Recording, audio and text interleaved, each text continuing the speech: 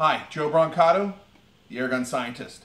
We get a couple of calls every week about people that have SCBA tanks. SCBA shouldn't be confused with SCUBA, which often people say. SCUBA stands for self-contained underwater breathing apparatus. Firemen don't go underwater, so they don't have a U in it. It's SCBA, SCUBA without the U.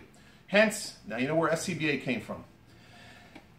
They've got an SCBA valve. You can tell which an SCBA valve is because threads are on the outside here. Okay, they usually have that gauge here, something like this. This is the typical types. So how do you connect them to your air gun? Well, you buy something like this from us. Okay, this is our SCBA hose assembly. It's all stainless steel.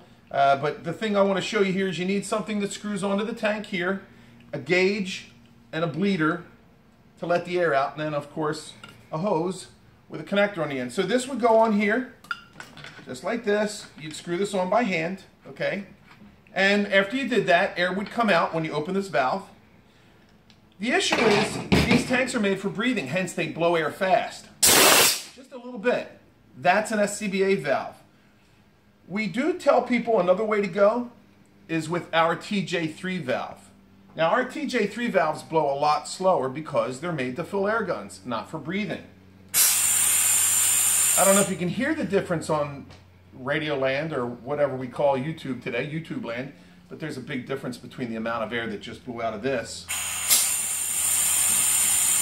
full throttle, and this with just a small, okay? So this is our TJ3, and that just simply screws into an SCBA tank all the way down, and it'll seal on that O-ring. You don't have to use tape or anything, simple as that.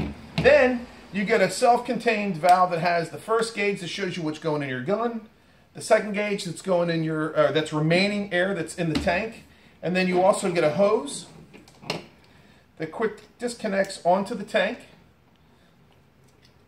clicks off. You don't have to use a wrench. Also, now you can fill it up at a paintball store or take this off, fill it up at the scuba shop. The other end of the hose has the quick disconnect, which connects to your gun. Just like that. And you're done.